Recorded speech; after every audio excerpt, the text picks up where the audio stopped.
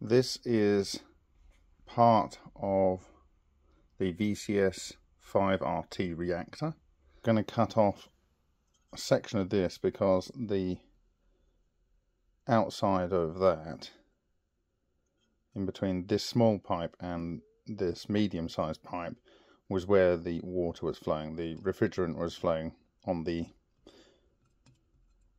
this chamber and the inner chamber. This is the inner pipe of the VCS-5RT, and we're going to look at the outside of it. Hi, my name is Bob Greenyer, and I'm a volunteer with the Martin Fleischmann Memorial Project, and we are looking at the outside of the innermost pipe of the three pipes in the VCS-5RT reactor, and this is very much coated with carbon, it would seem, and we're going to have a look into that a little bit closer to see what else we can see. So there's a big structure up there, and there's one kind of there. This wasn't a collapsed pipe in this case, but it was supposedly a pipe that produced a lot of excess heat. What are we seeing here? Nothing immediate leaps out.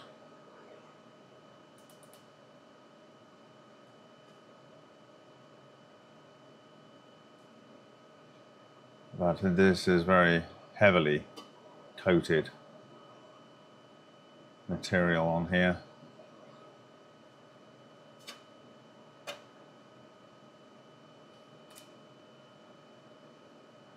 What is that? That's intense. That's quite large. That's 100 micrometers across. Okay. Let's see what that is.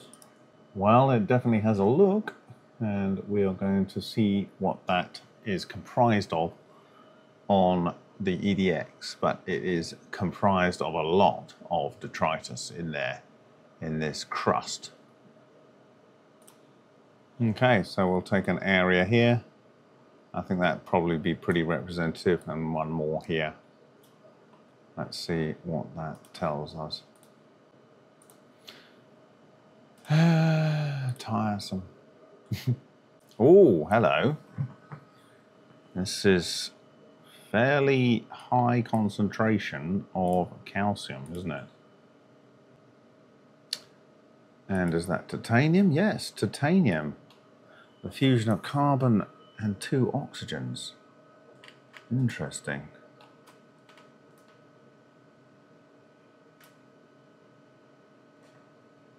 That's in the central one. What have we got here? Again, we've got titanium here. And we also have a bit of nitrogen, I think. No. Carbon. Of course we've got carbon. That's copper over there, isn't it? Well, this is calcium and titanium. What is that doing in there?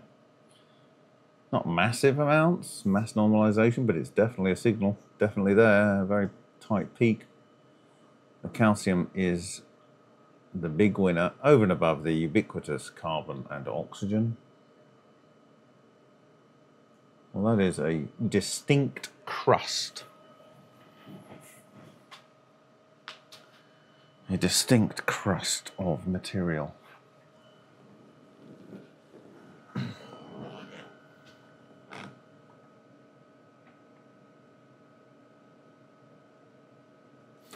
And there's the phosphorus peak coming in there. Tungsten? I don't think so. Maybe? No.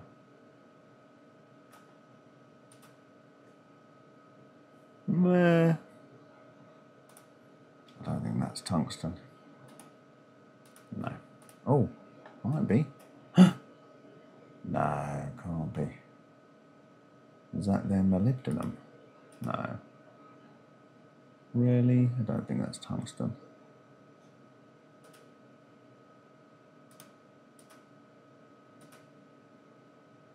I think that's silicon. Makes more sense, doesn't it?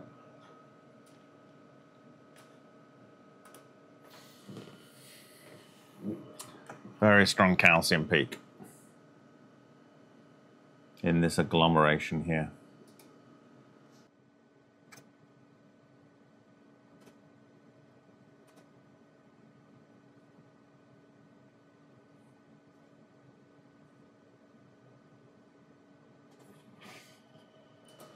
Okay, I think we'll look to see if there are any other kind of structures like this, but this is definitely a large amount of material.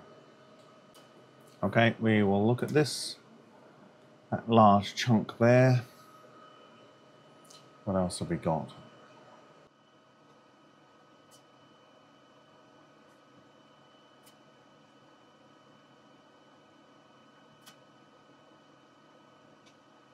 This is more of the same kind of material. Looks like it might be. This crustacean type stuff, this crusticus.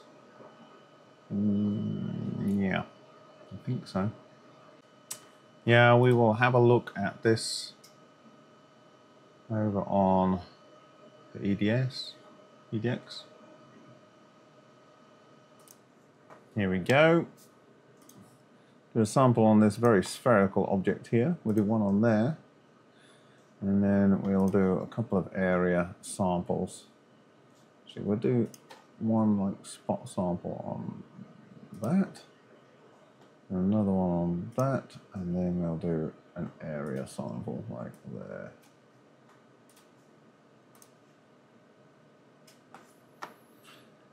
And get rid of all the nonsense that it comes up with. Again, very rich in calcium.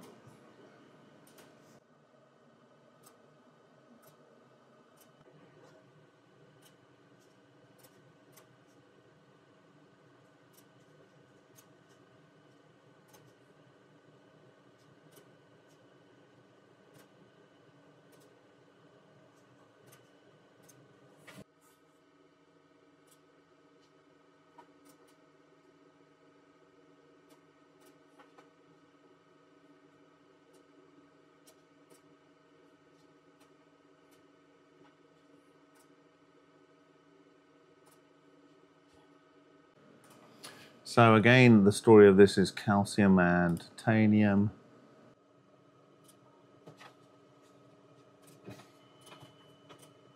Lots of calcium and titanium.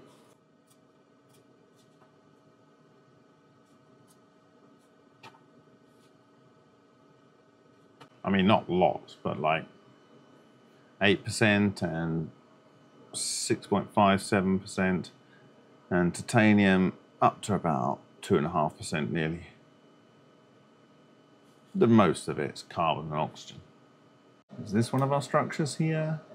Maybe. It's heavily smashed up if it is, but it's not quite as clear as it was on the double pipe. Is this phosphorus rich? Copper, oxygen, carbon, phosphorus, is it? There we go. We have the same structures in here. Wow. And it would appear they are producing iron as well. You can see it's moved. Go back here. It's moved. No, rather, if I was, you can see it's moved. All right, so it's kind of stabilized now. Or can we take an image there? I'm going to add the last sample here. But definitely it's the phosphorus and iron type scenario here. And what's that? It's probably the calcium, isn't it? And potassium, yes. Okay, we'll look out for that. And it looks like it might have stabilized. Yeah, it's not moving so much. So we'll try a decent image here first. Ah, still moving. And like the carbon is spreading out, it's melting. But this is a blown up structure. and it has this spiral stuff coming in and then spiraling up there. It's blown up. We'll do a quick sample on here. There seems to be a little ball there, but anyway. All right, quickly. We'll go here. Yes, it seems to be fairly stable now. Wire. Yep, this looks like the ticket. Not a lot of iron, but it's there. It's got the calcium, but then there's the phosphorus. It's the same kind of structure. Now the question is the phosphorus coming from the copper? Regardless, it's in the structure that's doing the work. Is it synthesized? Is it a breakdown product of the copper? Or if it is something from the copper that's already there when it starts, then maybe you can accentuate the process by adding phosphorus. Yeah, pretty clear peak on that phosphorus, isn't it? Okay. Let's see if we can find a better example on this VCS-5RT.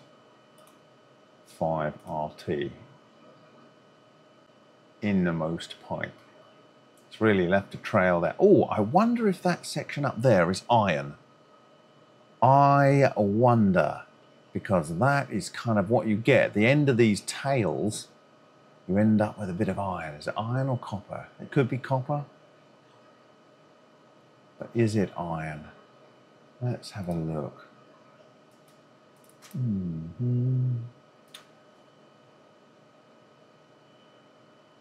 I'll do the establishing shot here. No, not that one. To show that it's at the end of this blown up structure with its helical thing coming in. Oh, did we check the size on that? The head of that? Where are we? That's up here.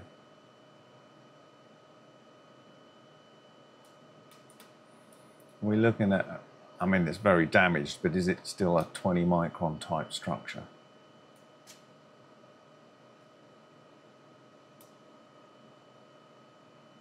It's not far off. If you take that across there, I'd say that was not far off 20 microns. It's a little bit bigger, but then it's broken up and blown up. We'll take a quick shot of that, and then we'll pull out, and then we'll look to see if that iron at the end of the vortex spiral, you can see a vortex spiral over here.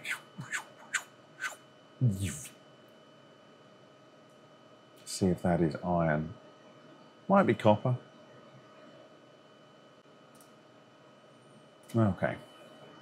So the overall picture is here. We'll take a shot of that.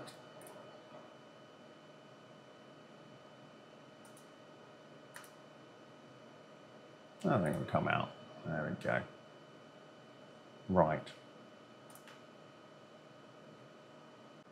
Difficult on this one because there is, it probably ran for a very long time. In fact, that's probably why we've got all the ash.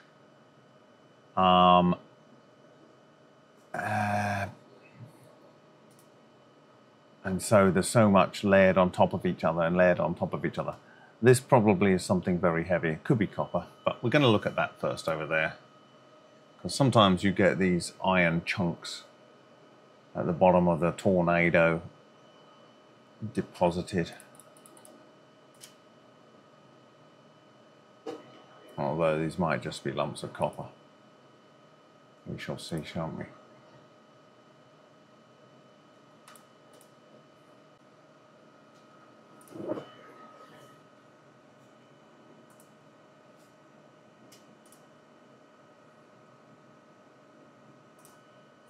What do you think? Do you think this is copper or do you think it's iron? Copper or iron? Place your bets. Or something heavier? Who can say? We will have a look right now.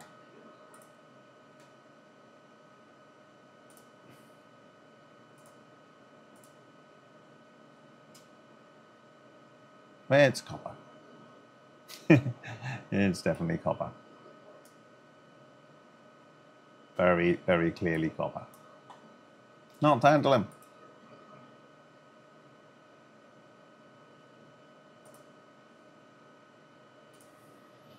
that settles that. Yeah, there's just so much on this in terms of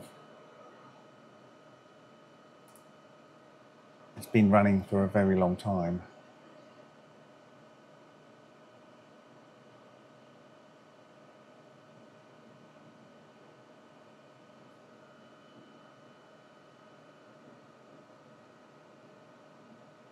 It's just not as clear cut as the other one.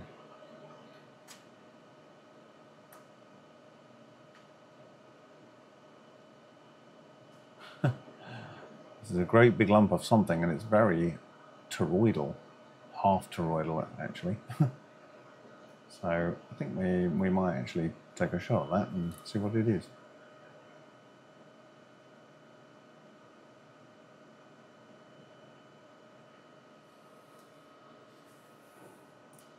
Okay, we'll have a look at what this is, and what this is, and what these are, because they look like iron lumps. It is moving, so we've got to be quick with this. No tellurium. Just no, no, no. Not strontium, don't be silly. Calcium and titanium. But mostly carbon in that spot. This one's getting more copper, which probably means it's rolling. This one's getting more copper, which probably means it's rolling. This one here, this is more like calcium and silicon.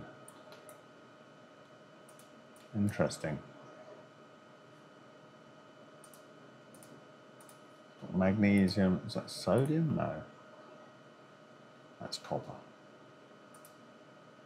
Okay, so this material here, very round, has copper, aluminium, magnesium, silicon, and calcium. That is a little strange.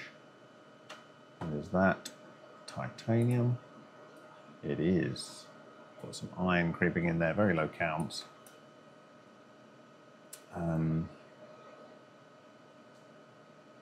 Yeah.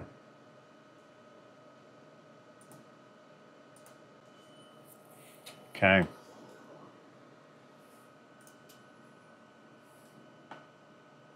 Yeah, it's drifting over. You can see it's drifting over. It's a bit tedious. Anyway.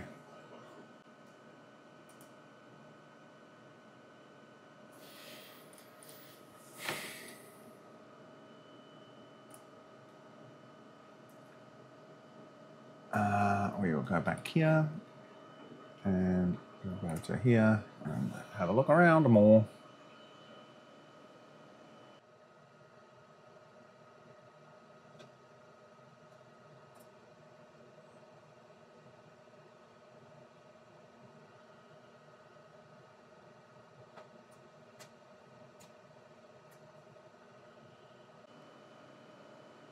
Lots of fragments of copper in there, isn't there?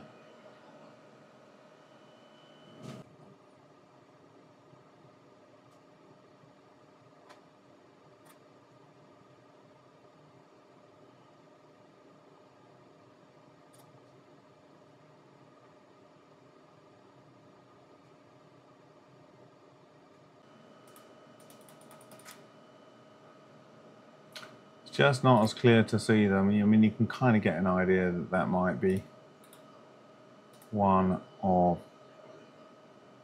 the vol au vents or the fat Oreos, but it's just not clear. What's this thing here?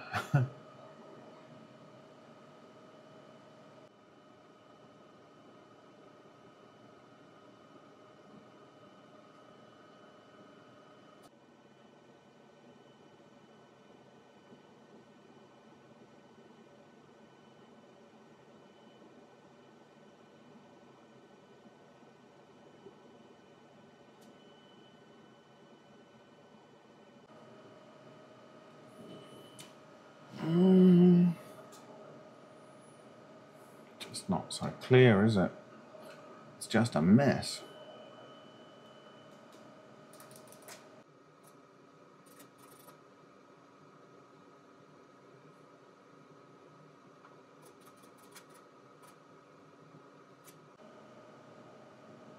very damaged.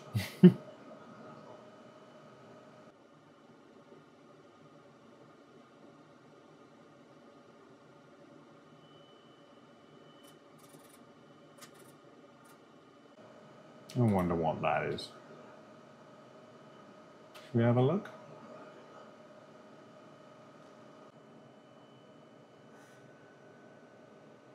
Not palladium. Don't be silly. Come on.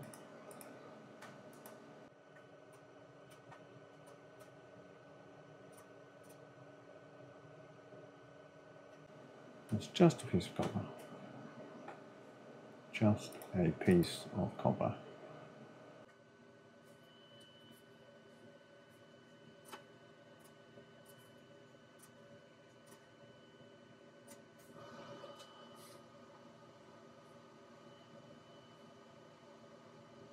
Ooh, there we go. It's an old one. It's a biggie though.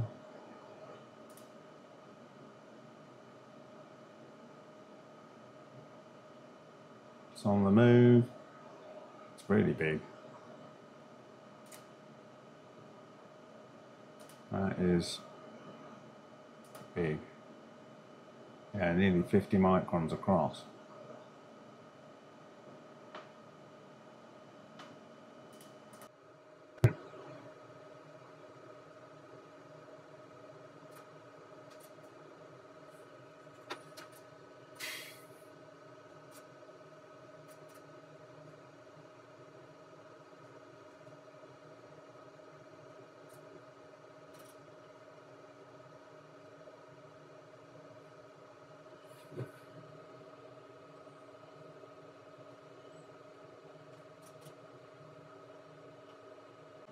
What is that? It's a whole crust here. Probably just copper, isn't it? Probably just copper.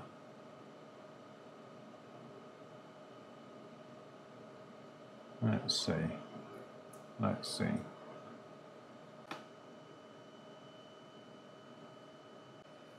One there. And a little bit of this material, which looks like a lot of carbon. And a bit of this material.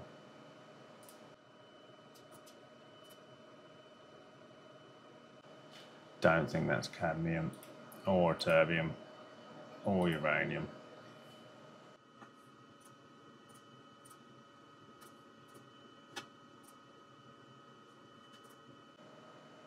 Definitely likes making titanium, this thing.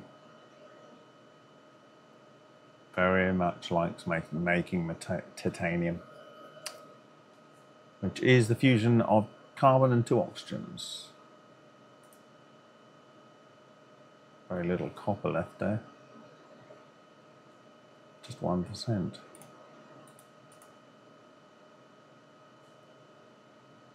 Plenty of copper in that piece. That is copper. That's what copper looks like.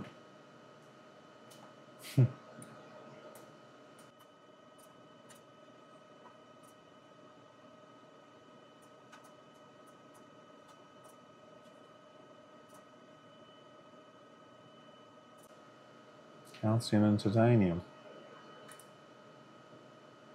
Very little copper there.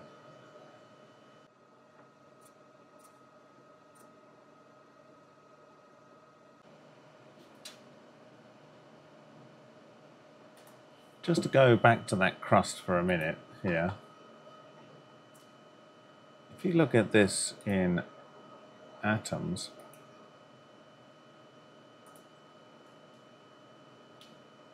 this material here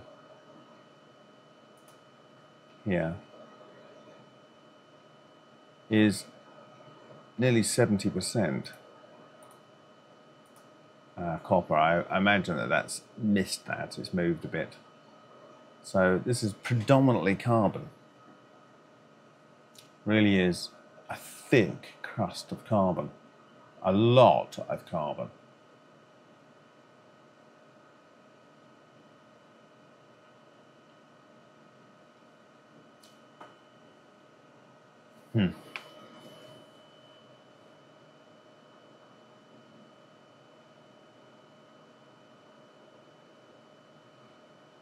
Huge amount of carbon.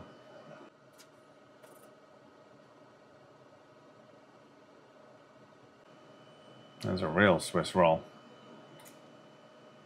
That looks like one of the inputs. It's like a big cigar or something else. Can't be certain that it didn't come out of cutting, but it has one of those structures on top. So, maybe not.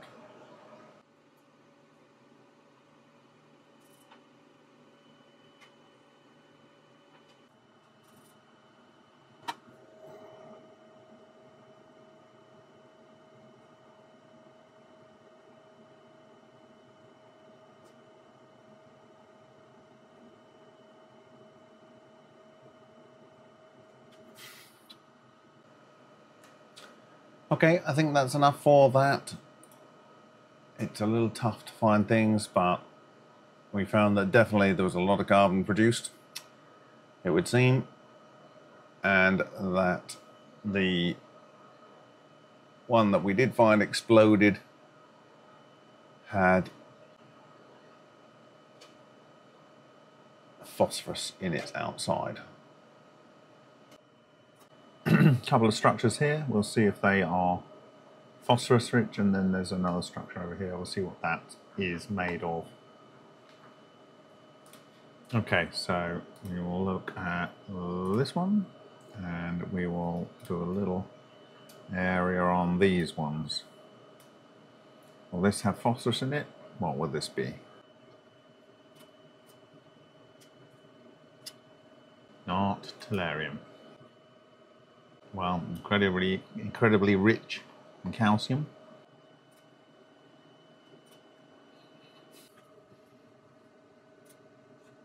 Copper. And there's a bit of phosphorus there. Yep, there's a bit of phosphorus. Well, have a closer look at this. We'll do another point, I think. Mostly carbon by weight, of course. They're just all a bit more mashed up than in the last study of the other reactor.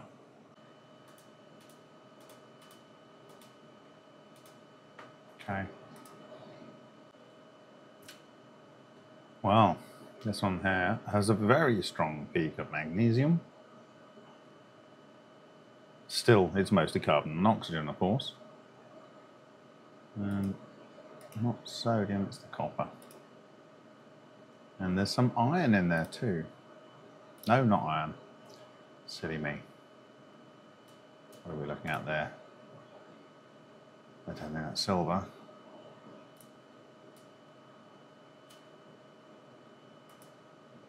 That's titanium, so that must be calcium, of course. Calcium and titanium.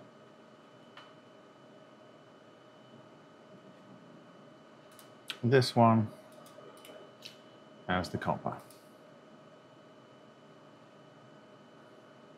That's about it. Calcium and copper in this one.